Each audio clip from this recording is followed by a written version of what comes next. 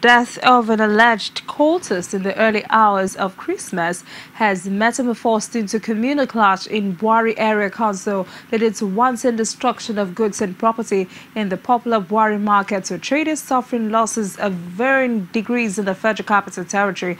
Razak Salahuddin, who was on ground, now reports.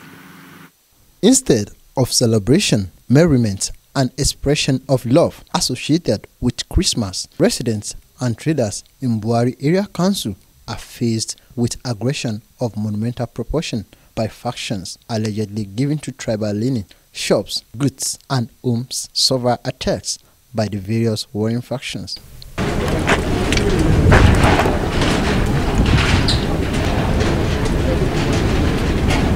Some shop owners in a chat with Core TV News have this to say. They enter my house, destroy my car. Look at my younger brother car here, they burn it. We're doing our business. Why they are burning our shop? All the shop now, some people collected loan, some people collect credit, they cannot be able to pay. Where can they get the money to pay? I saw stampeding of people running elter-skelter. What is it? And said, later, you know, they said they were burning places and the rest. But for the intervention of the security, the situation would have been worse than this. Though some of the traders say that if the security agencies have been prompt in their response to the crisis, this much havoc would not have been wreaked on the market. But what is disheartening to me is that like the police and the officials of the SS and others are not doing much as it's supposed to be. So please, sir, we want you people to help us, because we cannot live a country like this. This is our nation, this is our country.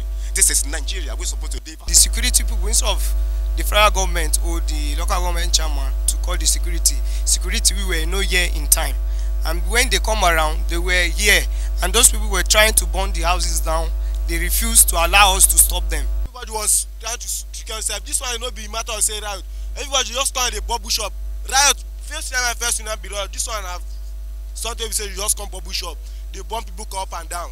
There are those who say beneath the allegations and counter-allegations over the cause of the clash is the alleged dispute over the authenticity of the traditional ruler, Serikin Bwari, whom is said is not of the lineage of leadership of the Bwari. The Bwari's traditional ruler goes by the title Esu Bwari, as against the title of Serikin Bwari adopted by the Eastern traditional ruler Hawal Ijakoro, whom they alleged hails from Niger State. Razak Salahuddin, Core TV News, Abuja.